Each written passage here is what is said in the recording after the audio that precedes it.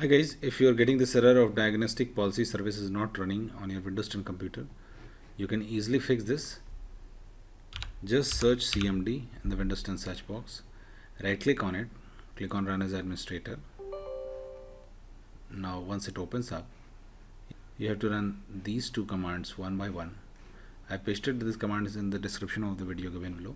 You can directly copy it from the video's description. Just copy it and paste it and hit enter, and your problem will get solved.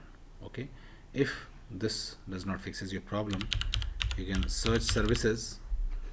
Now click on services, and now once the service manager windows open up, just search Diagnostic Policy Service. Okay, right click on it, click on properties. Now change startup type as automatic, and if the service is not running, please click on start to make it running. Okay, now click on apply and click on OK.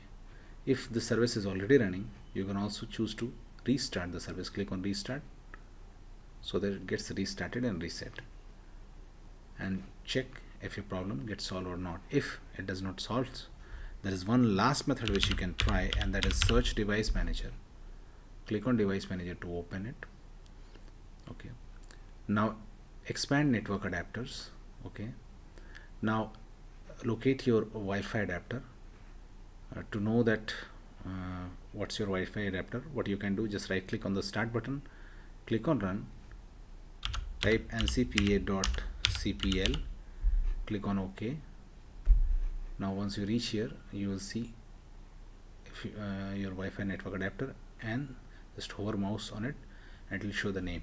Now once you have located that this is my Wi-Fi adapter, just right click on it, click on uninstall, and now do not check this, delete the, do not check this. Just click on uninstall and install it, and after that restart your computer and your problem will get fixed. So that's it guys. Please do like the video to support us, and thanks for watching.